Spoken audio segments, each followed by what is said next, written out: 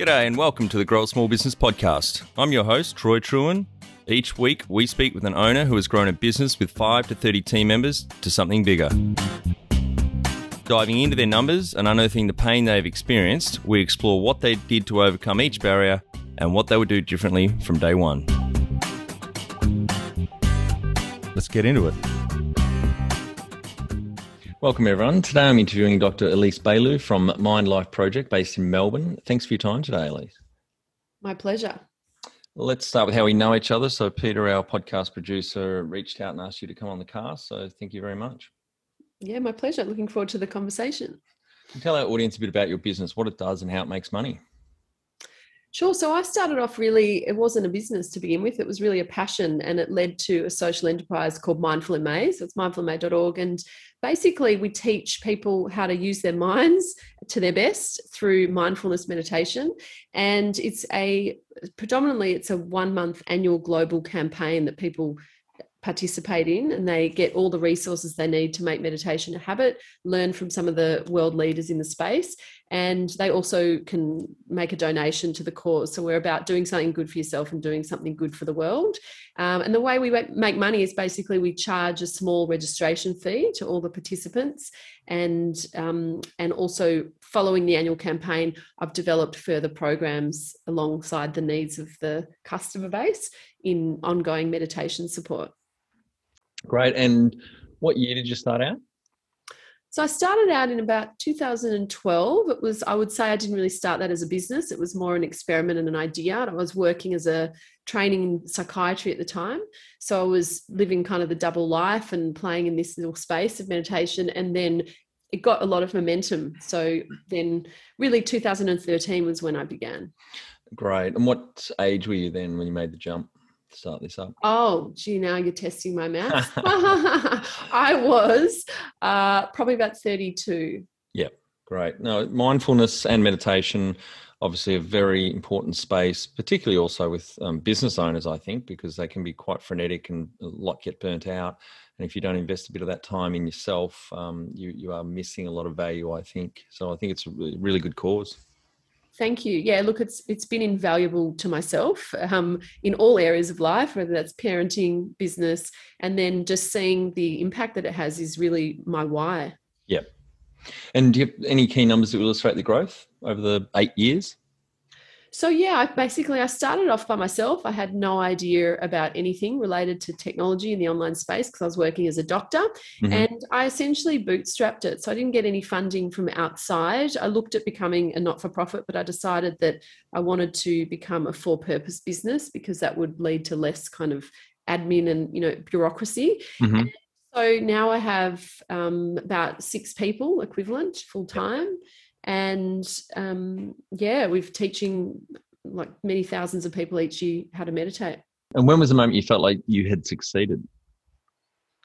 Well, there was a pivotal moment where I was living a double life. As I said, I was working in psychiatry at a hospital full time, and I was about to start preparing for the next campaign, and I started to get really uneasy. I literally actually became quite breathless, and I was tuning in. I thought, what the hell's going on here? And I realized I was actually quite anxious, and that was because I had not clicked into the fact that what I was trying to do was actually completely unreasonable and unrealistic in a sense of running a business and working full time. It just wasn't possible. And so at that moment, I realized that I needed to make a decision to leap from career in medicine to entrepreneurship and taking these risks. And that was the year that the business really grew the most because I leapt out of my career. I wasn't actually taking a salary at that point. So it was it felt risky at the time. I didn't know what the outcome was going to be, but I guess having that extra engine power by putting my whole self into it really paid off. So that was really when I felt that,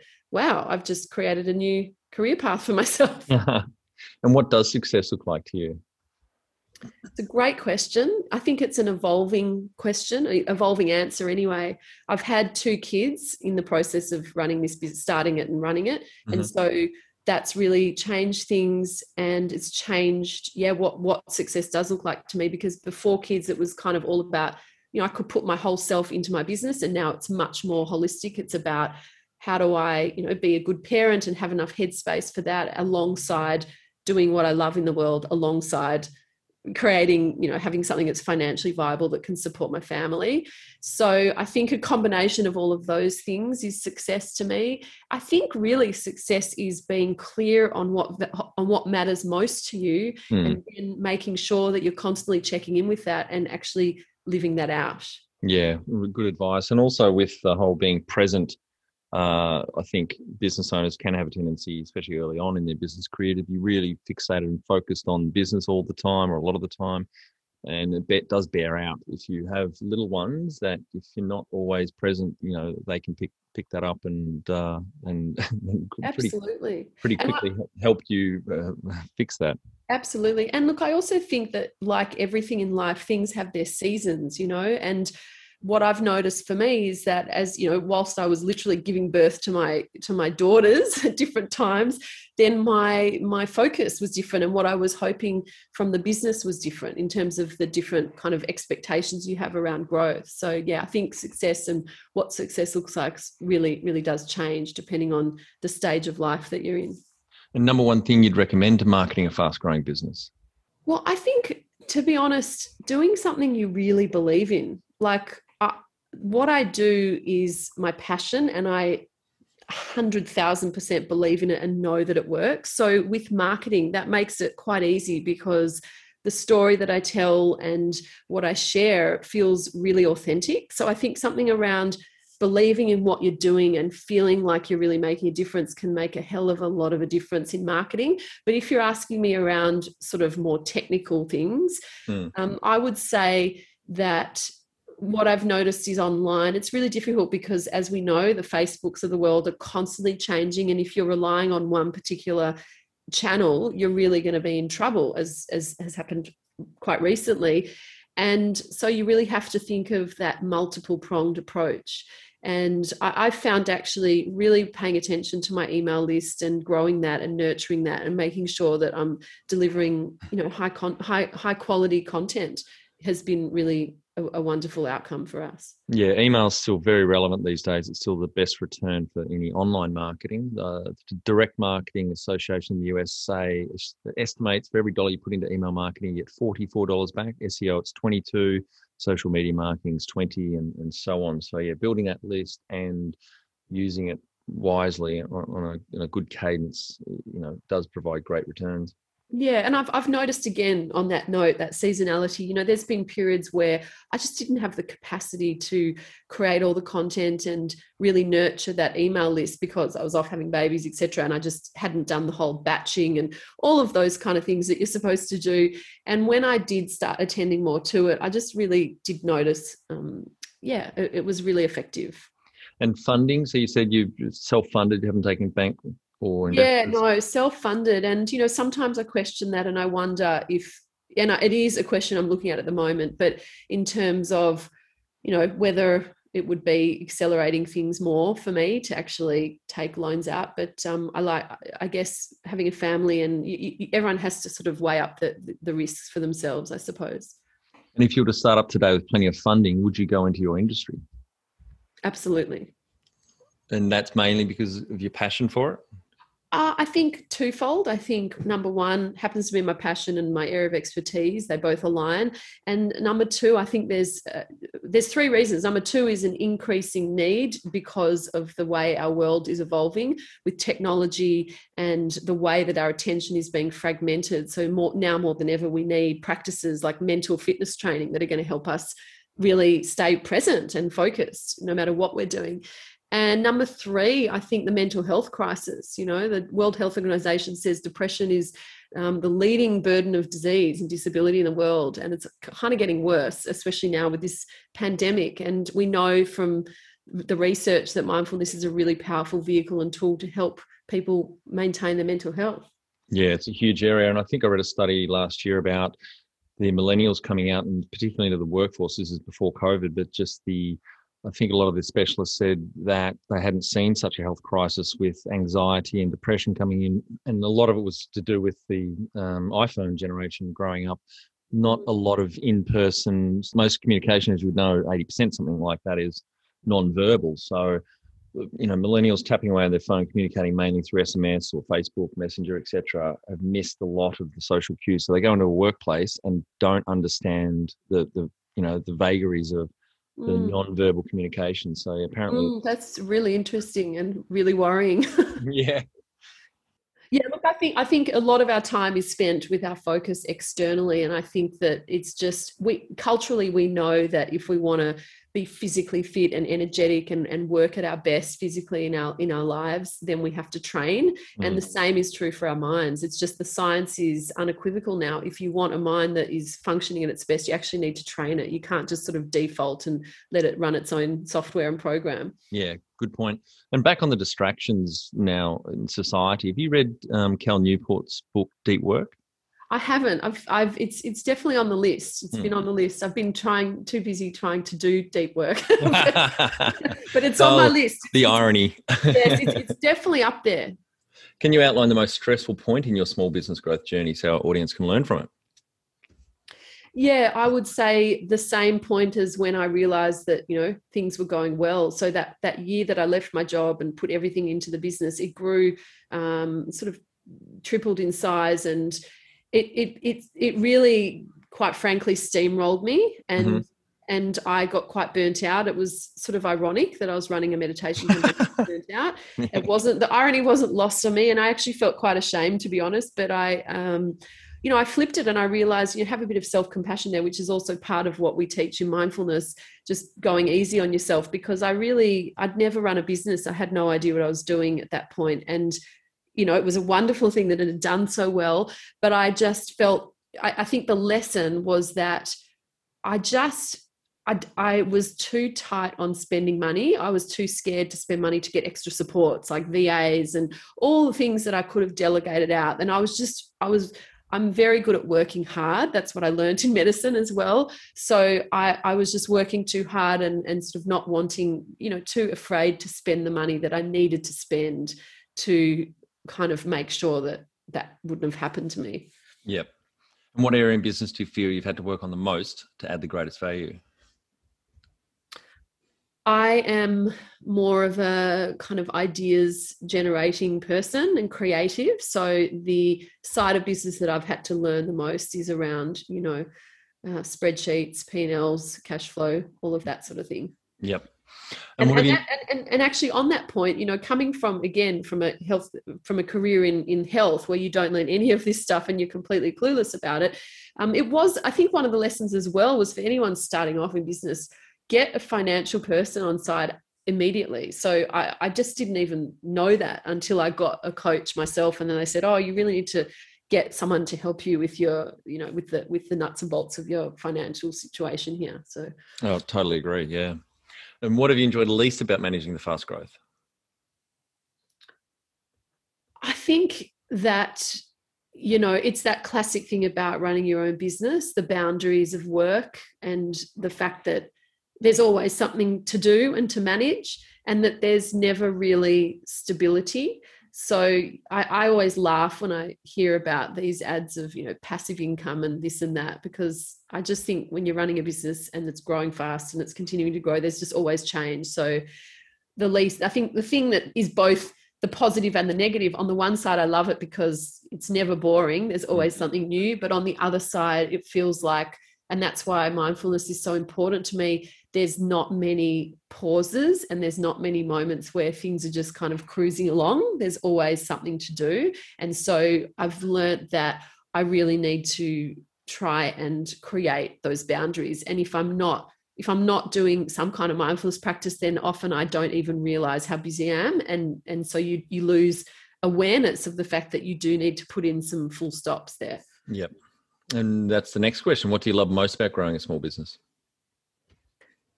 I think for me, it's the impact. So it's what I'm doing. And each year, we run this global campaign. There's people from over 50 countries around the world, thousands of people. And we get the most incredible feedback of literally how people's lives have been changed. People that have suffered anxiety, or people that are, had some terrible thing happen that they've not been able to leave the house. They've been too upset and depressed, and just incredible stories. So that's the most exciting thing for me. And that was really, I went into psychiatry because I wanted to be of service, and I really wanted to work with people and help them learn tools for flourishing. But to be able to do that on a really large scale rather than be one-to-one in a room with someone feels like the most exciting part of what I do. And what's been the biggest mindset shift for you in your small business growth journey? The biggest mindset switch has definitely been around how I spend, and just being more comfortable about knowing that you need to spend money in order to grow a business, and being more comfortable with kind of sitting with that risk. And what's the number one habit you think a small business owner needs to develop and maintain? Well, I'm probably biased, but I would say some form of mindfulness or some form of presence practice where you're checking in with yourself and you're turning inwards, not just focusing outwards. Yep, that's a great advice. Want to become the best manager you can be? Check out our Kick-Ass Manager course at growasmallbusiness.com. Do the course and add your fellow managers for no extra cost. Join the 30%. 70% of people quit their job because of their manager.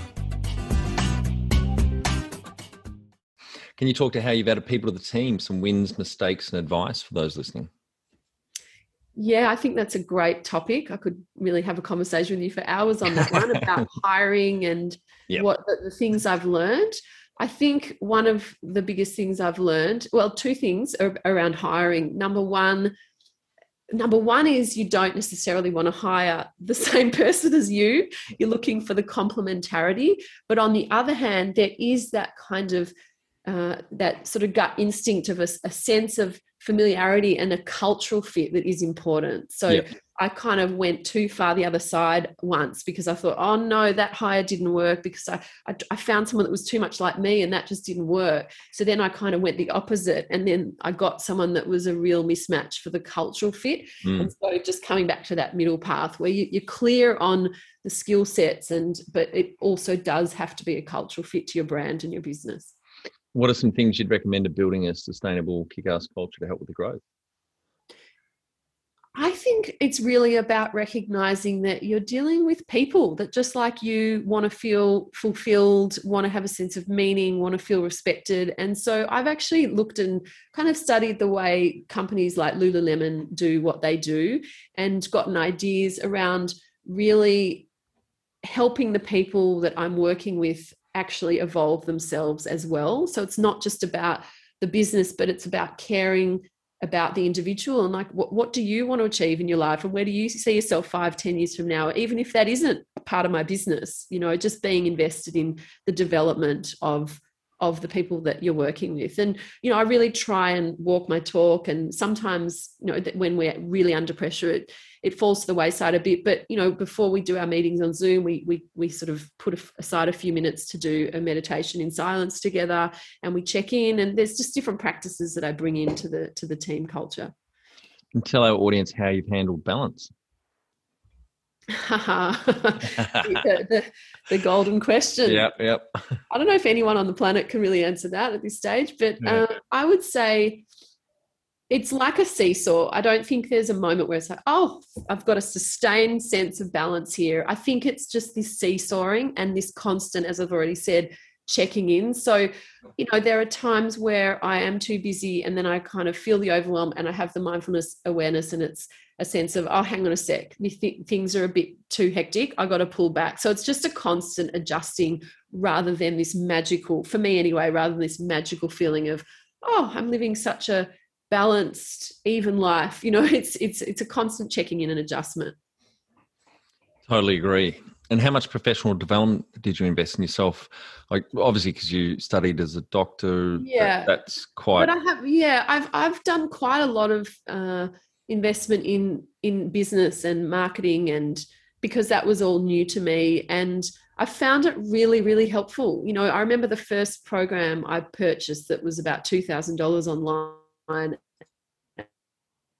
and I I'd never spent that much online for a product before. And I was so nervous. This was many, many years ago. And it turned out to be a complete game changer. I mean, that taught me everything I know about marketing. And then that led to a few other different programs. And I now have a coach that I work with who in person, who's really just helped me so much from a nitty-gritty business perspective, just all the different things I didn't know because I was working in a totally different space. I hadn't come from business or corporate. Yeah. Well, that's the next question. If you've had mentors or coaches along the way, can you tell us about that experience and value about it? Any other mentors? Yeah. Look, I would say it's funny.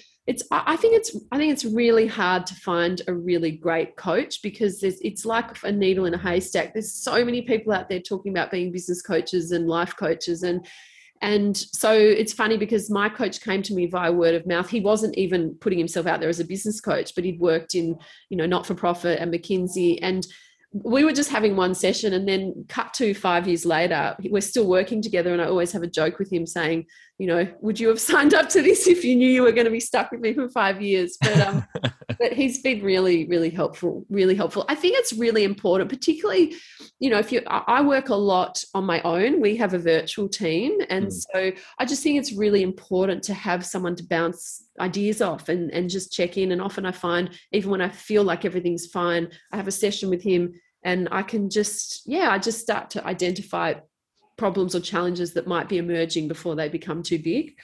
Do you have a board of directors or advisors? I don't formally, but I do have I've got a handful of friends that are doing wonderful things in all kinds of different startups and businesses that I turn to informally for that. Great. Dr. Elise, we're on to our final 5 questions. What do you think is the hardest thing in growing a small business? I think the hardest thing is actually knowing what you don't know. Finding, there's so much you don't know, but how do you know what you don't know? That's quite hard. And that's, again, why I would suggest having someone that's a little bit further down the line as a coach can be really invaluable. Favorite business book, which has helped you the most? So I've read a lot of business books. I have hundreds of them, and so many of them have been useful. But one that comes to mind now is called The Messy Middle by Scott Belsky over in New York. Set up Behance. And I read it a number of years ago, and I just found it to be really helpful because it literally is about that messy middle and knowing when to keep going and when to pull out, and just that confusion that can happen when you're at a certain point in your business. Great. I'm going to add that one to my list for right now. Any great podcasts or online learning tools you use for your own professional development? Yeah, I've got a number of different. I love Tim Ferriss. I've been following him since he started his podcast, even earlier than that. And I love Amy Porterfield and Jonathan Fields. They're kind of a few of my go-to podcasts. Yeah. And one tool you'd recommend to help grow a small business? A tool that I would recommend to grow a small business. I really think a trained, refined, clear mind is really helpful. And then I think having a coach is really great, particularly once you're sort of down the line a little bit into kind of the first or second year and you've actually realized you've created something that's going to continue to grow. Finally, my favorite question. What would you tell yourself on day one of starting out? You won't believe how long you're going to be doing this, and it is going to be such a wild ride. You have no idea what you're signing up for. If you thought, and another thing I'd add is, if you thought being a doctor was hard, you just wait till you see what's going to unfold over the next 6 years. As a business owner, yeah. Yeah. Because I have a joke with my friends. I say, I've worked in the most acute, I've worked in emergency departments with people having cardiac arrests. I've worked in acute psychiatry wards with multiple suicidal people, really unwell. And I still feel some days business is just trumps it all. Well, that makes me feel a little bit better now with 21 years in owning my own businesses. I'm still here. Yeah. Well, thanks for your time today, Dr. Elise. I think the audience will get a shit ton of value out of what you shared with us, and congratulations on the journey, and looking forward to... My pleasure. And I challenge people, and I also want to just leave a final message for people. If you have never meditated and you think that you're terrible at it because you can't stop your mind from thinking, that's probably one of the biggest myths that goes around with meditation. Yep. And also another myth is that you have to do it for a long time. So I challenge people to come and join Mindful in May or the other programs to... Yep. Show themselves that they actually can meditate, and it can literally change your life as it has mine. And even just 10 minutes a day. Absolutely. Start small and build up. Absolutely. That's it. Thanks for listening. Please leave a review in iTunes or whatever platform you listen to us on. It means more small business owners will find our cast and help people with their business growth journey.